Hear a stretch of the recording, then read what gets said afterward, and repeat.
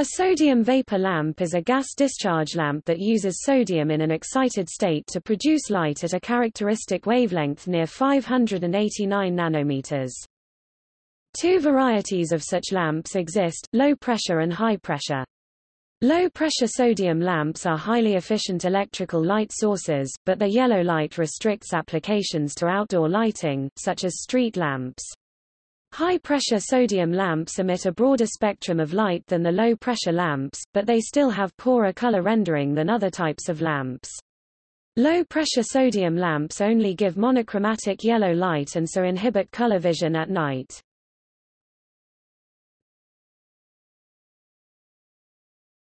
Topic: Development. The low-pressure sodium arc discharge lamp was first made practical around 1920 owing to the development of a type of glass that could resist the corrosive effects of sodium vapor. These operated at pressures of less than 1 pascal and produced a near monochromatic light spectrum around the sodium emission lines at 589.0 and 589.56 nanometers wavelength. The yellow light produced by these limited the range of applications to those where color vision was not required. Research into high-pressure sodium lamps occurred in both the UK and the US. Increasing the pressure of the sodium vapor broadened the sodium emission spectrum so that the light produced had more energy emitted at wavelengths above and below the 589 nanometers region. The quartz material used in mercury discharge lamps was corroded by high-pressure sodium vapor. A laboratory demonstration of a high-pressure lamp was carried out in 1959. The development by General Electric of a sintered aluminum oxide material with magnesium oxide added to improve light transmission was an important step in construction of a commercial lamp. The material was available in the form of tubing by 1962, but additional techniques were required to seal the tubes and add the necessary electrodes. The material could not be fused like quartz. The end caps of the arc tube would get as hot as 800 degrees Celsius in operation, then cool to room temperature when the lamp was turned off, so the electrode terminations and arc tube seal had to tolerate repeated temperature cycles. The first commercial high-pressure sodium lamps were available in 1965 from companies in the United States, the United Kingdom, and the Netherlands. At introduction, a 400-watt lamp would produce around 100 lumens per watt. Single crystal artificial sapphire tubes were also manufactured and used for HPS lamps in the early 1970s, with a slight improvement in efficacy, but production costs were higher than for polycrystalline alumina tubes.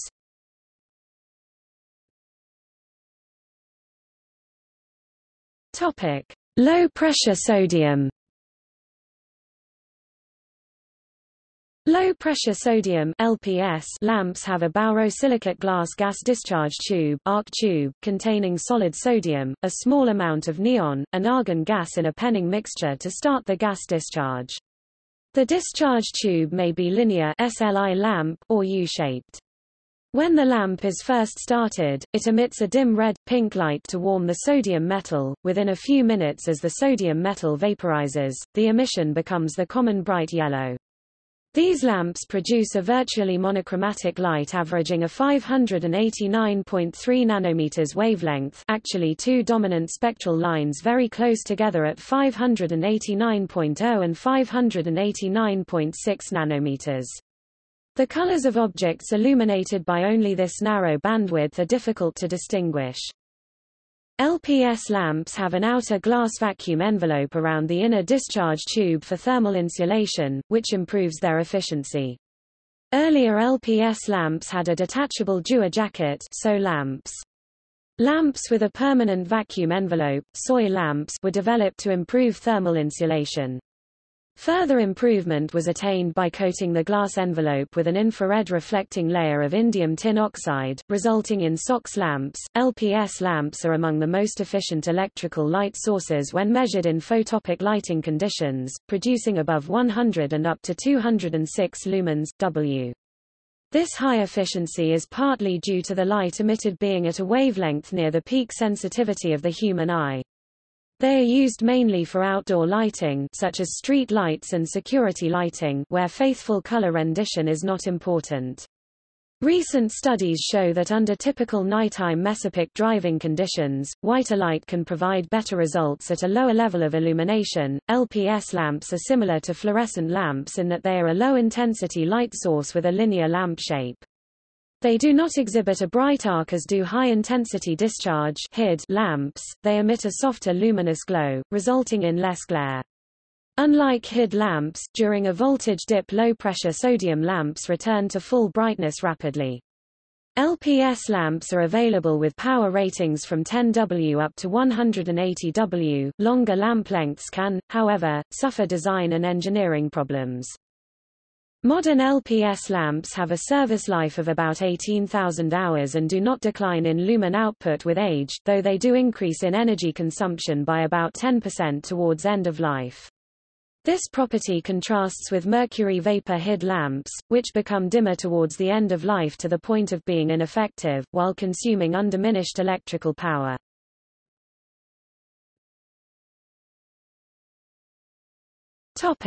Light pollution considerations.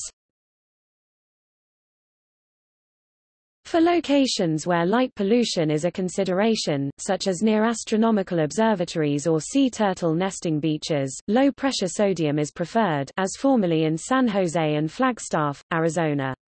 Such lamps emit light on just two dominant spectral lines with other much weaker lines, and therefore have the least spectral interference with astronomical observation. The yellow color of low-pressure sodium lamps also leads to the least visual sky glow, due primarily to the Perkins shift of dark-adapted human vision, causing the eye to be relatively insensitive to the yellow light scattered at low luminance levels in the clear atmosphere.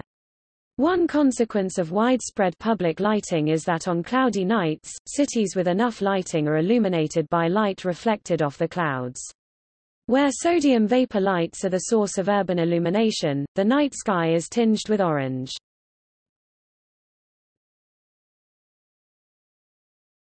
Topic: Film special effects. Sodium vapor process, occasionally referred to as yellow screen, is a film technique that relies on narrowband characteristics of LPS lamp. Color-negative film is typically not sensitive to the yellow light from an LPS lamp, but special black and white film is able to record it. Using a special camera, scenes are recorded on two spools simultaneously, one with actors or other foreground objects and another that becomes a mask for later combination with different background. This technique originally yielded results superior to blue screen technology, and was used in years 1956 to 1990, mostly by Disney Studios. Notable examples of films using this technique include Alfred Hitchcock's The Birds and the Disney films Mary Poppins and Bedknobs and Broomsticks. Later advancements in blue and green screen techniques and computer imagery closed that gap, leaving SVP economically impractical.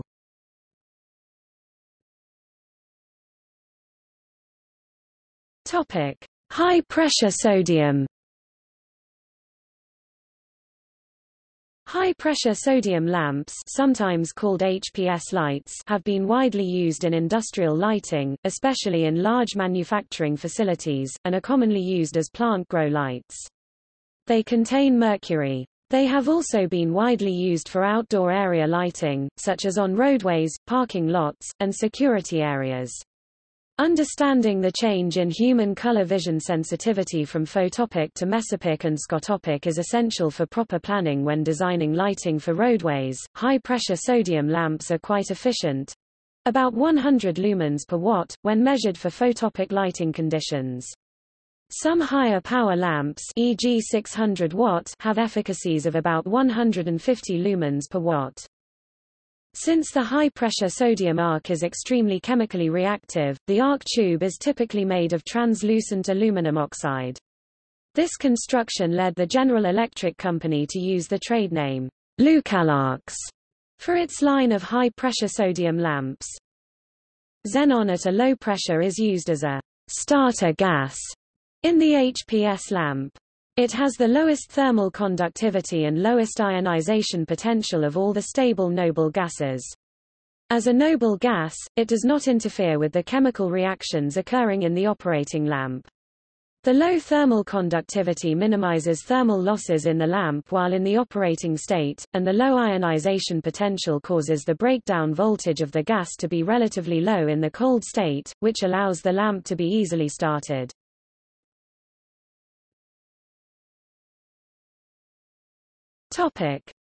White sun. A variation of the high-pressure sodium introduced in 1986, the white sun has a higher pressure than the typical HPS sun lamp, producing a color temperature of around 2700 kelvins with a color rendering index of about 85, greatly resembling the color of an incandescent light. These lamps are often used indoors in cafes and restaurants for aesthetic effect.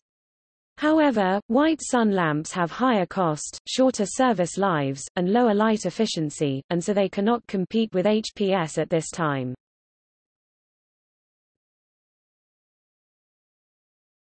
Topic: Theory of operation. An amalgam of metallic sodium and mercury lies at the coolest part of the lamp and provides the sodium and mercury vapor that is needed to draw an arc.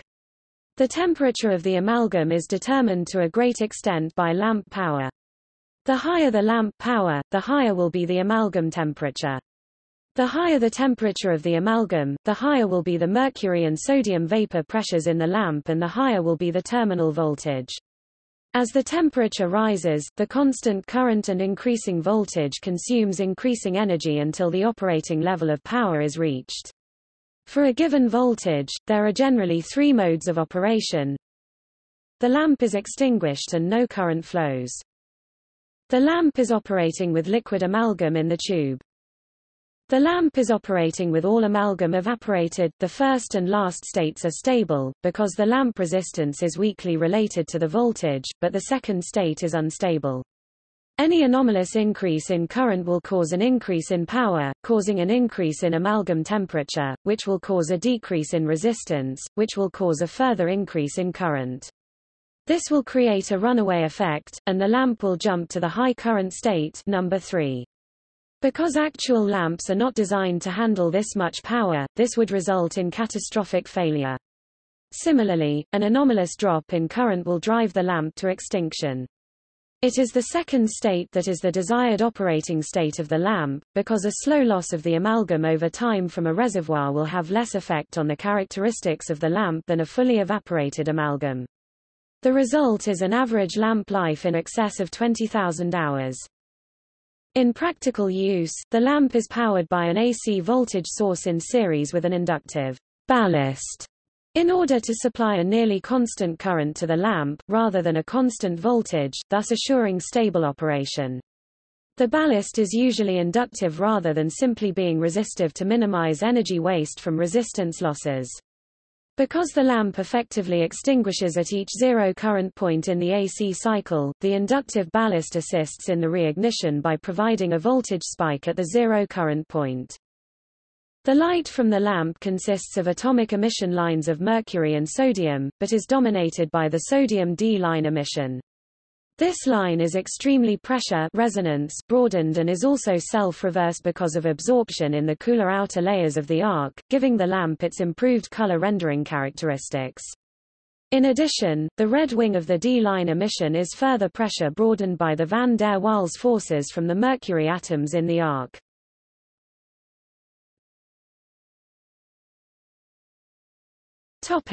End of life. At end of life, high-pressure sodium HPS lamps exhibit a phenomenon known as cycling, caused by a loss of sodium in the arc. Sodium is a highly reactive element and is lost in a reaction with the aluminum oxide of the arc tube. The products are sodium oxide and aluminum 6Na plus aluminium oxide 3 sodium oxide plus 2 aluminium arsenide. A result, these lamps can be started at a relatively low voltage, but, as they heat up during operation, the internal gas pressure within the arc tube rises, and more voltage is required to maintain the arc discharge. As a lamp gets older, the maintaining voltage for the arc eventually rises to exceed the maximum voltage output by the electrical ballast. As the lamp heats to this point, the arc fails, and the lamp goes out. Eventually, with the arc extinguished, the lamp cools down again, the gas pressure in the arc tube is reduced, and the ballast can once again cause the arc to strike. The effect of this is that the lamp glows for a while and then goes out, typically starting at a pure or bluish-white then moving to a red-orange before going out. More sophisticated ballast designs detect cycling and give up attempting to start the lamp after a few cycles, as the repeated high-voltage ignitions needed to restart the arc reduce the lifetime of the ballast. If power is removed and reapplied, the ballast will make a new series of startup attempts. LPS lamp failure does not result in cycling, rather, the lamp will simply not strike or will maintain the dull red glow of the startup phase. In another failure mode, a tiny puncture of the arc tube leaks some of the sodium vapor into the outer vacuum bulb. The sodium condenses and creates a mirror on the outer glass, partially obscuring the arc tube. The lamp often continues operating normally, but much of the light generated is obscured by the sodium coating, providing no illumination.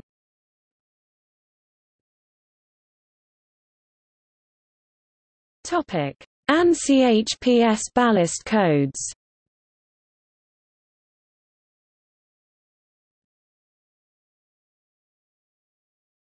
Topic: See also. Arc lamp, high-intensity discharge lamp (HID), history of street lighting in the United States, list of light sources, metal halide lamp, mercury vapor lamp, neon lamp, street light, sulfur lamp, light pollution. Notes